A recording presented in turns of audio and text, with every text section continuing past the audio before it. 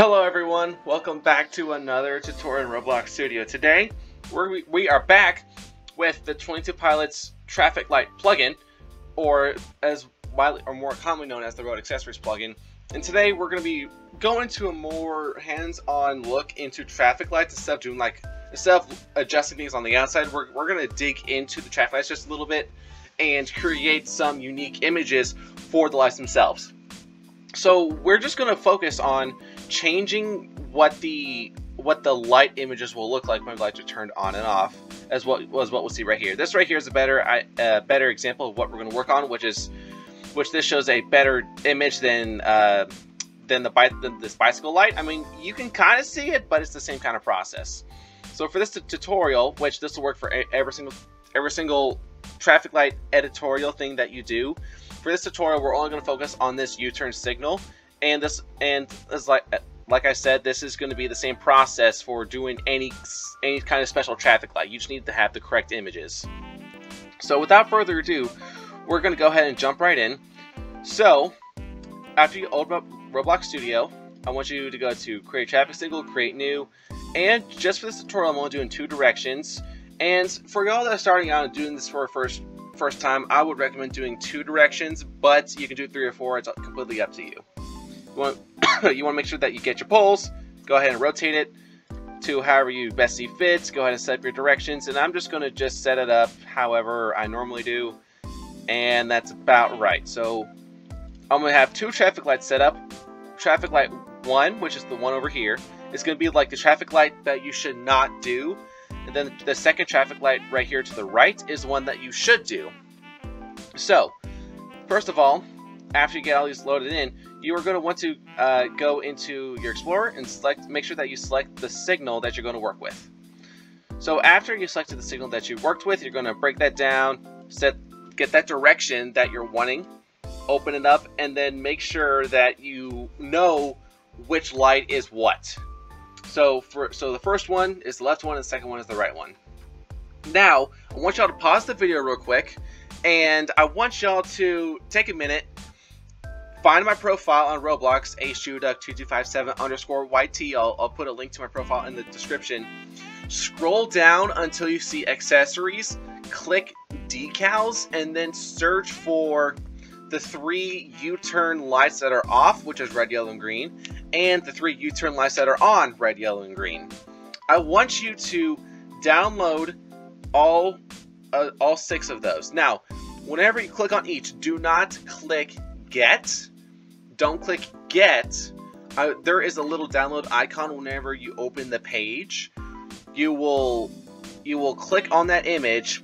Instead of clicking Get, you'll click the little download icon. It'll be set to a file called .rbxmx. I think that's what it's called. It should be something like .rbxmx or something like that.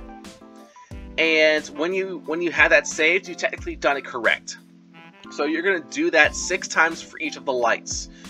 But whenever you upload the image, after you upload the image, take the time and rename the image to something that will make life easier for you. Because if you just upload it as image, you have to go with 6 images, and you have to memorize the numbers and find each one that will be like, oh wait, this is this and this is this. It's easier to just take the time and rename everything to make sure that you have something like, oh, green bike off, green bike on, green U-turn off, green U-turn on, red bike off, so on and so forth. It's best to have something like this so that you know what image is best for the traffic light. So just take a second, access my profile, download those 6. Don't click Get, click the download icon, and you should be able to get to the .rbxmx file, and then just drag it onto Studio, and then you'll have it ready to go. So now y'all have downloaded all 6, and you should have something that is like this, something that's on the right where you're able to identify what image is what. So first of all, we're going to start working on this traffic light, right? So traffic light 2, which is the one right here. Normally what I do is that I open up each light category, and then I open up each on and off segments inside each light, so that I know after I complete the image, I can close that section and move on to the next one, just so that it just helps me out. So, first of all, just to make sure that we know what we're doing, after you select the down arrow for off, you're going to go to Image, hit Properties, and then scroll down until you find the image, which is this line right here. It's a Roblox Asset ID with the number. What we're going to do is that we're going to scroll up and find the light image that we're going to be changing. So first, we're on the green, and it's on the off image.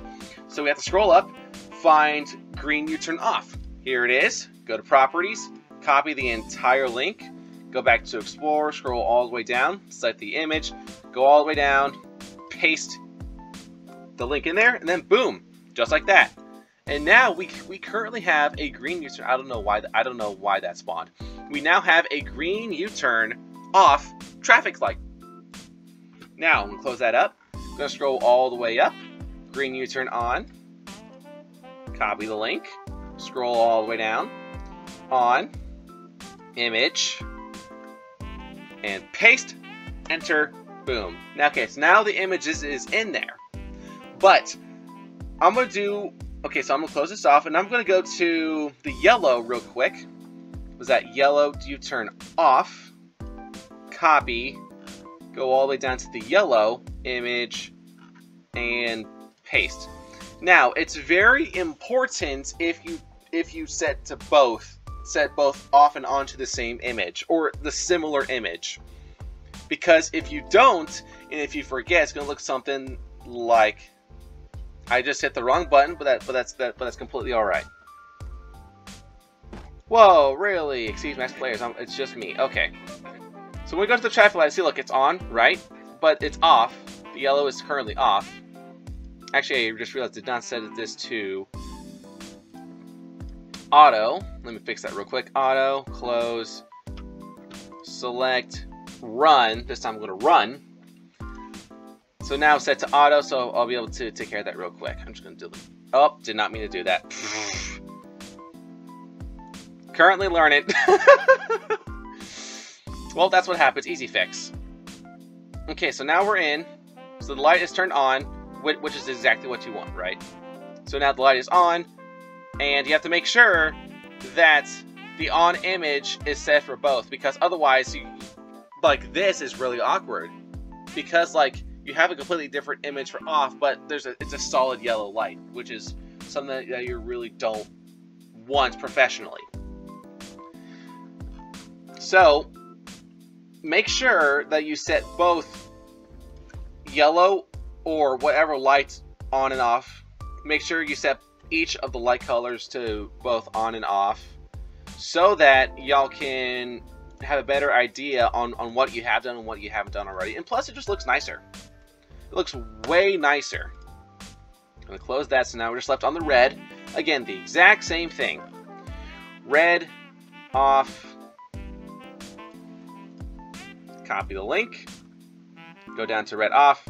Properties. Paste. Enter. Explore. Close. Beautiful. Now, on properties. Copy. Explore. Image. Paste. Boom. Now, I'm gonna hit run real quick. And y'all will see this light in action. Okay, so look, we currently got a green phase. Now, you always want to make sure that you run it. Just make sure that you get exactly what you're looking for. So you have to run. Yep, there it is. We got the yellow on, which is good, and there we are. We got the red on. That's exactly what we're looking for.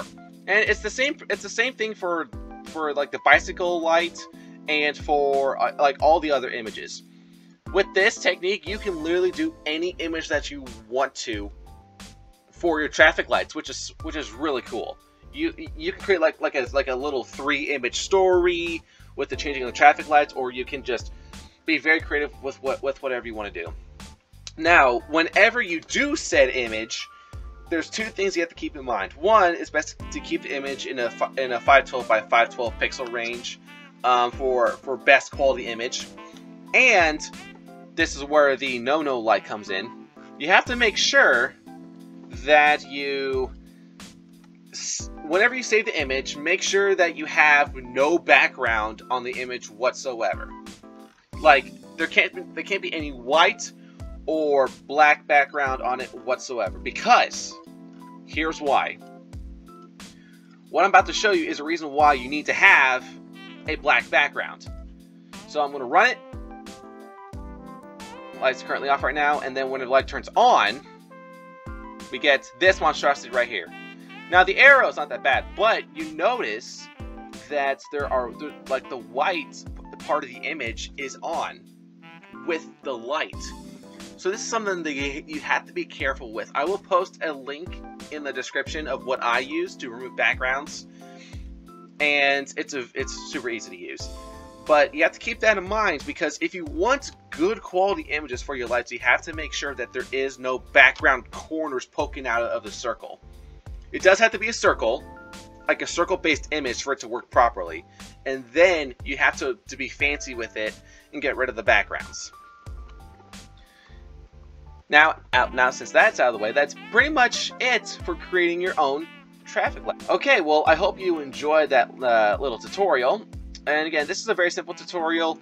Y'all can do whatever image that you want to. Y'all can even create like your own unique arrows for this. So like for all of you that are not in the United States, y'all can like literally look up an image on Google of your own arrow traffic lights, and then create an image of like as best as you can do it, and upload the image onto here, and then that way you have your own.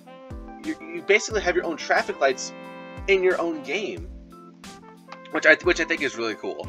All of the lights are United States based, but with this cool trick, for those of you that are not in the States, y'all have the ability to do the lights your own way, which is completely awesome. Now, I have not figured out yet on how to do like the lights turn on off at the same time. I haven't figured that out yet. You're gonna have to work with the coding a little bit, but I don't think it'll be that bad. Which, whenever I do, I'll be able to share that with all that with you. But until then, I hope all of you enjoy this awesome little tutorial of creating your own traffic lights, pretty much with custom images. And if y'all did enjoy, then please feel free to leave a like and subscribe for more content like this. And other than that, I will see all of y'all next time. Bye-bye.